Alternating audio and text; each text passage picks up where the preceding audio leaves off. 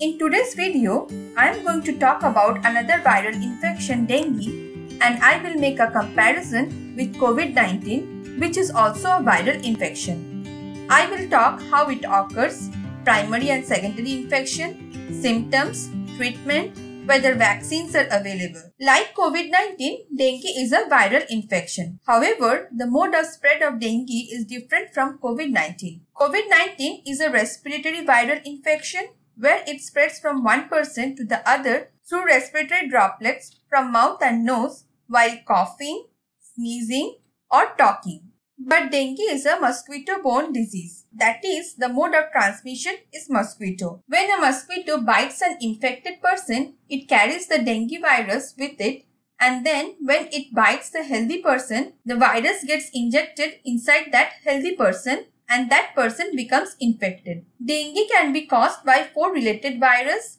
dengue virus 1, dengue virus 2, dengue virus 3, and dengue virus 4. In case of COVID-19, which is pretty new, we know that it is caused by SARS-CoV-2 virus. Different variants are emerging, but still it's a single virus, SARS-CoV-2 virus. In case of dengue, the first infection is called primary infection, which is generally mild in most cases but can be severe in some cases. This primary infection develops antibody against a particular dengue virus only. For example, if a person is infected with dengue virus 1, it will develop antibody against dengue virus 1 only. Now, if in the next time another infection, that is secondary infection, occurs with dengue virus 2, it does not get any protection from the first infection. Rather, the secondary infection becomes more severe due to antibody-dependent enhancement. So, the secondary infections of dengue are more severe. Let's talk in brief about antibody-dependent enhancement. As the name suggests, there is an enhancement which is dependent on the antibody. Basically, what happens, the antibody developed from primary infection, instead of stopping the virus from entering our cell, and thus more virus are produced, which results in severe dengue. In case of COVID-19, which is a very new disease, till date there is no data on antibody-dependent enhancement. Once infected, the antibody imparts protection from different variants, but of course to a much lesser extent. Let's now see the signs and symptoms of dengue and COVID-19.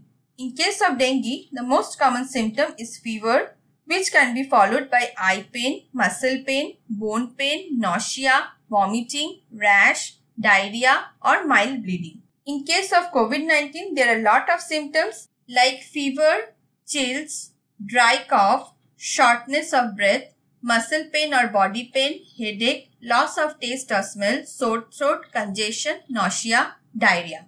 Loss of taste or smell is found more in COVID-19 and not in dengue. Diarrhea is more common in dengue compared to COVID-19. Dry cough, shortness of breath is more common in COVID-19 compared to dengue. Mild bleeding is found in dengue and not in COVID-19. In case of COVID-19, symptoms appear 2 to 14 days after exposure to the virus. In case of dengue, symptoms appear 3 to 14 days after being infected with the virus. There are some warning signs for COVID-19 and dengue. Symptoms of severe dengue begin 24 to 48 hours after fever has gone away. They are stomach ache, vomiting, bleeding from nose or gum, blood in vomit or stool, feeling tired, restlessness, or irritable. If anyone develops these symptoms, please seek medical help as soon as possible.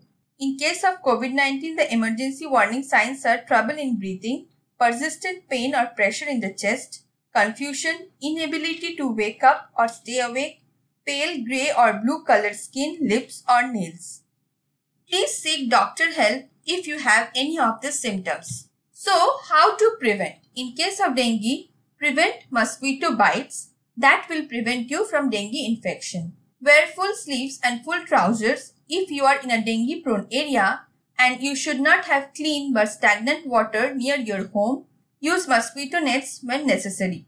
In case of COVID-19, by now we all know that we have to wear masks, maintain physical distance, avoid gatherings, and in both cases, personal hygiene is very important. What are the treatment options?